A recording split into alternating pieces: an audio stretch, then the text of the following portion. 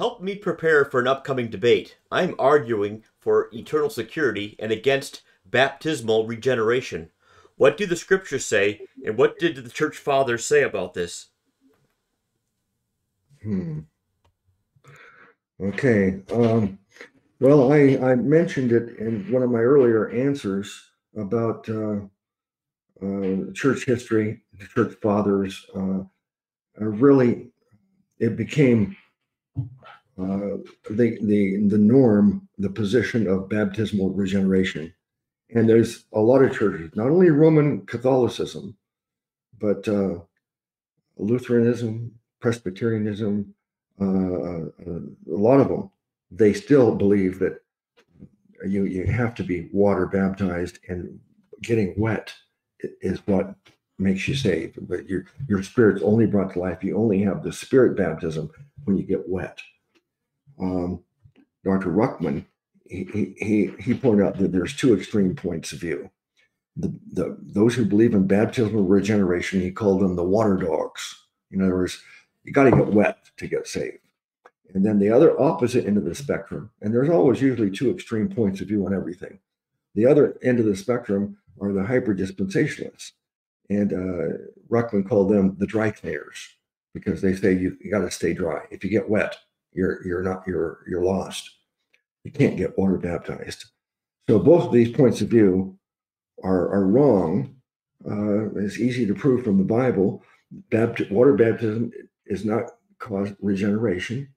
Water baptism is not necessary to get saved. But it should not be forbidden. It should not be imposed. But uh, we should get water baptized once we truly believe.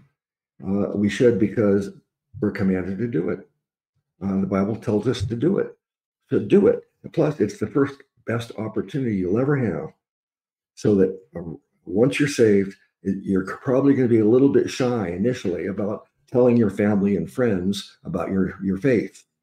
But if you get publicly water baptized, you can invite all your friends and family to the ceremony. And as you're being water baptized, explaining the water baptism is explaining the gospel. So you really should, if for that reason, for no other reason but that, it gives you an opportunity to share your faith with everyone. But early church history, they did start teaching water baptismal regeneration, and let me see what else. Eternal security. Um, well, it didn't take long between much of the Roman Catholic doctrines were developed early in the second century. The idea that you need to get communion, the Eucharist, this communion that we had today, they started teaching that there's some magic in it, and that by doing it, you get the Holy Spirit. And then when you sin, the Holy Spirit leaves you. So then what's required is you've got to confess your sins, and you've got to do penance, or they develop what they call indulgences, where you can pay a sum to the church, and if you pay the right amount, that your sins are also forgiven. So these things were developed early in the second century, and much of the church adopted these heresies. And so obviously that you wouldn't have eternal security if every time you sinned, you lost your salvation and you had to get it back. So it's teeter-totter salvation. I'm saved, I'm lost. I'm saved, I'm lost. I'm saved. Well, now I sinned, so I'm lost. So I got to get communion, and I got to confess, and I got to pay my indulgences, and now I'm saved again, but only temporarily. That's why Constantine in 325 AD had the Nicene Council, and wonderful things happened there. And Constantine made Christianity legal in Rome. And the next emperor made it the official religion of Rome. So things changed for Christianity, but the form of Christianity was already very perverted. And Constantine refused baptism until his deathbed. Why? Because he believed that at baptism is when you're completely pure and clean, and you have no sin. So, but after you get baptized, as soon as you sin, you lost your salvation again. So he wanted to be baptized just before he died, so that he would be pure and then die and go to heaven. Okay, Ben. Yeah, baptismal regeneration is an absolute water baptismal regeneration uh, is a heresy, and I think it will keep people unsaved because it is a work, and people try to do all kinds of sophistry and mental gymnastics to teach. Oh well, it's not a work. Water baptism is not a work, so it's not part. But you have to do it. In fact, I remember arguing many years ago when I was first really getting serious about my faith, and I was still going to a Lutheran church, and I remember talking to the pastor about it, and he thought he was so clever. I asked him if it was required. He said, "Well, it's not required. It's required, but not absolutely required." And he thought he was just so he was so tickled with himself that he was able to come up with that. It sounds like a Pharisee, essentially. Coming up, trying to twist the law or rephrase the law somehow. And again, no, it's absolutely not required. If baptismal water baptismal regeneration was required, then Christ could not have been risen until everyone who ever believed in him was baptized. Until everyone was water baptized. Um, and what do we see instead? No, Christ. Again, one of the passages that popped out at me, I always thought was so curious, and then one day it just came to me, and I was so pleased, that was so awesome, is that I always wonder, why was Jesus baptized? It doesn't make any sense. And then he said to fulfill all righteousness, because even if we forget to do that or fail to get water baptized, he took care of that as well for us. Again, he's our perfect substitute. So we don't look to ourselves at all. We look at Christ. He fulfilled everything that God required, every righteous requirement that God required. And it's also, too, uh, how can a physical act of with water pouring over the flesh solve a spiritual problem? It can't. Um, and so, again, when we think of the word baptize in the Bible, I think it's important to wring the word out in your mind. It's a wet word for most people, and I think we should wring that out. So, baptism essentially means to be identified with. Um, and here I'm just going to read some notes I took. It says the Greek word baptizo was used in various contexts by various extra biblical writers. For example, Xenophon in the 4th century BC tells of the Spartan soldiers dipping their spears into pig's blood before going into battle. By identifying their spears with the blood, again, that word identifying, by identifying their spears with the blood, the nature of the spear was changed from a hunting to a warrior spear. The dipping into blood was referred to as baptizo, meaning to put into, to identify with, to immerse. Euripides, in the 5th century BC, used baptizo to describe a sinking ship. As it sinks, the ship is so identified or baptized or immersed with the water that it no longer floats. Baptizo was also found in ancient Greek literature connected with the phrase over head and ears in debt. This phrase also gives the idea of being completely identified, placed in union with, or submerged in debt. So again, when we're baptized, all we're doing is it's a visual way of proclaiming our faith to others. It's a powerful way of doing that. And in fact, there's actually 7 baptisms in the Bible. 4 are wet, and I'm sorry, 4 are dry baptisms.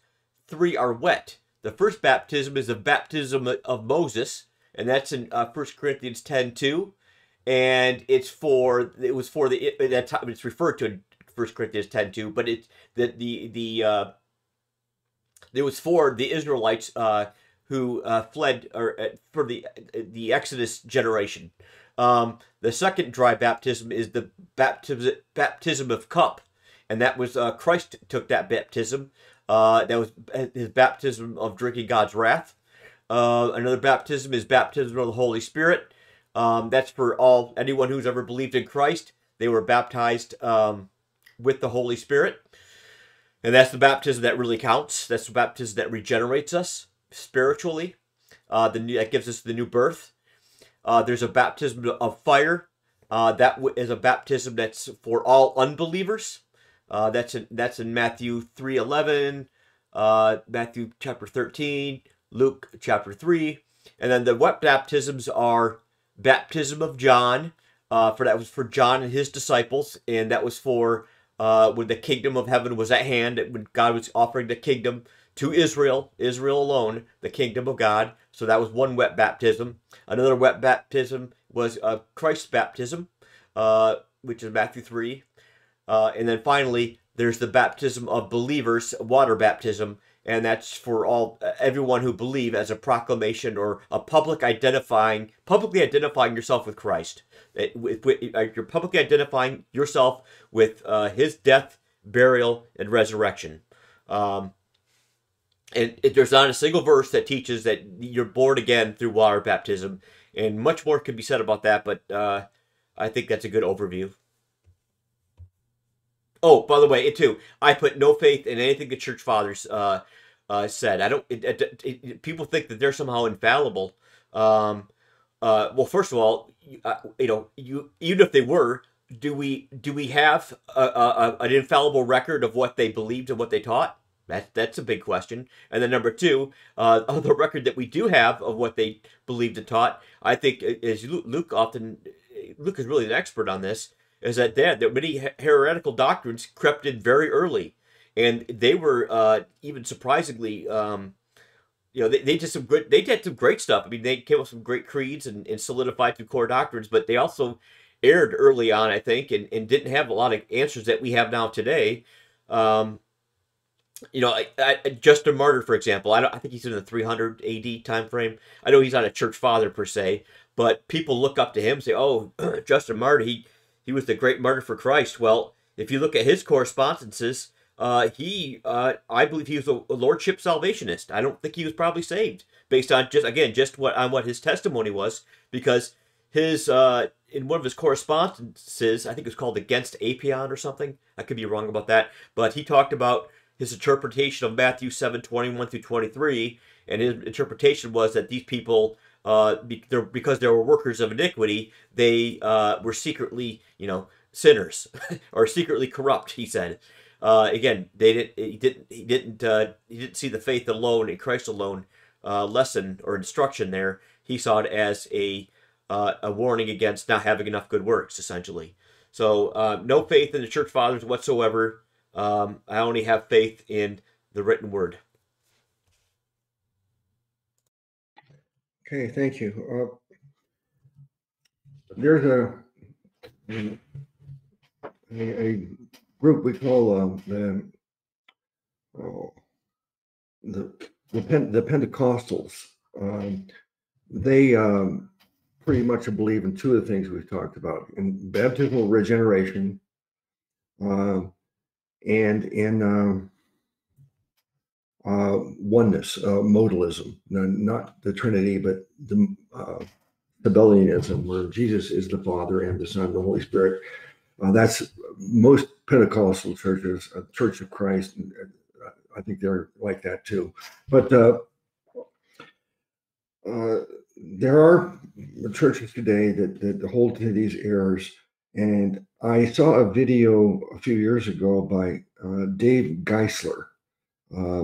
I think it's on my playlist, Lordship Salvation Debunked or something. But it is titled something interpreting Acts 2:38. And Acts 2:38 is where those people who believe in baptismal regeneration, necessity of water baptism for salvation, that's the verse that they go to support their position. So he teaches on that verse, and I think he does the best job I've seen anybody on that particular verse. So I hope you'll watch that. But one of the points that he made there is that when we see the word baptize in the Bible, first of all, it's a mistake to always think when we see baptism, it's talking about water baptism. The default position should be baptism means spirit baptism, that we repent by changing our mind about Jesus. Instead of not believing in Jesus, now we believe in Jesus. That's repentance. And the spirit baptism is the Holy Spirit baptizes us, indwells us, seals us. That's from faith. It's not from water. Well, when you see the word baptize, that's how you should understand it, unless the context has water. If in the verse it says water, then we know it's talking about water baptism. If the context of the verses around it clearly tell us that this is talking about water baptism, then it's talking about water. But if not, we should not think it's water. We should think it's spirit baptism. And the idea, the word baptize should have been interpreted as immersed. Baptize means immerse. But what are you immersed in? No, we're not immersed into water. We are immersed into Christ. That's why, by the way, we talked about Malcolm Smith earlier. One of the truisms we have, I took from Malcolm Smith, and he says we believe into Christ. Now we always say we believe in Christ, but when you believe, you are become in Christ. So by believing, we are in Christ. So we believe into Christ. We are becoming immersed into Christ, not into water. So that's really how we should understand this word baptize is being immersed into Christ through our faith, believing into Christ. But he does a much lengthier and more thorough job explaining that point. But I think it's the correct way of understanding it. Ben, you have more to say? Well, yeah, actually, so a couple things. I think it's in Acts 2:38. Again, when he says, I think it's I forgot the exact context, but he says, they say, what shall we do? The audience was saying, what shall we do? And he says, okay, well, if you want to do something, again, you have to believe, but if you want to do something, his answer was more than just, what do you must do to be saved? They said, what shall we do? And so his answer was more comprehensive. He said, uh, uh, I forgot the exact wording, but baptism was part of that doing. If you want to do something, it wasn't what should I. It different from what should I do to be saved. They said, what shall we do? And so his answer was more encompassing than simply believing on Christ. Is that okay? Well, if you want to do something, this is what you should do. And again, be baptized, water baptized in that respect. Also, too, this is another point that I'm again, I'm not big dogmatic about this. This is something I'm just toying around with. And there may be something to this. That the I'll say this. So there's a general theme. It starts out in Daniel when it talks about the Messiah coming, and that the desolation of that city after the Messiah was cut off, it will be as a flood. Well, Peter also likens baptism to in the context of a flood. So, and Jesus was rebuking that wicked and adulterous generation, and so, and also too is that the Samaritans, when they believed, they did not. When they believed initially, again, when the Samaritans, when they initially believed, this is not calling about Gentiles. I'm talking about Samaritans and Jewish people. When they believed, they did not at first receive the Holy Spirit. It was only when the church founders, the apostles from Jerusalem, came and laid hands on them, did they receive the Holy Spirit. So again, I believe when they believed, they were saved, but they didn't receive the gift of the Holy Spirit until they were laid hands on. So there very well could be a thing. I never heard anyone really talk about this, but there's definitely a pattern that you could make the case. But I'm just throwing this out there for something to think about. Every Gentile was when they received the Holy Spirit when they believed. That's clear. But Samaritans and Jewish believers coming out of that, being baptized out of that wicked adulterous generation, it's possible that they when they did have to be water baptized to receive the Holy Spirit. Just that Jewish contingent, the believing Jewish contingent. Again, I'm not saying they had to be water baptized to be saved. Not saying that at all. And there's an episode also when Paul confronted the John's disciples, and he said, "Did you receive the Holy Spirit when you believed?" They said no, and so it said that Paul baptized them, and when he laid hands on them, they received the Holy Spirit. So there could be something to that. But again, salvation has nothing to do with it. Hope that wasn't too controversial. I'm not saying salvation is required. The Holy Spirit is required for salvation. I'm saying all I was saying is there's a possibility that the Holy Spirit reception for that generation of Jewish believers was did require either laying on of hands or water baptism, because those are the only contexts that people point to with regards to, oh, is it required for salvation? And again, I'm refuting absolutely it's not required for salvation, but reception of the Holy Spirit, you might have a slight case there. But again, that's come and gone. It's not that was for that generation of Jews only, so it's definitely not required for this day and age.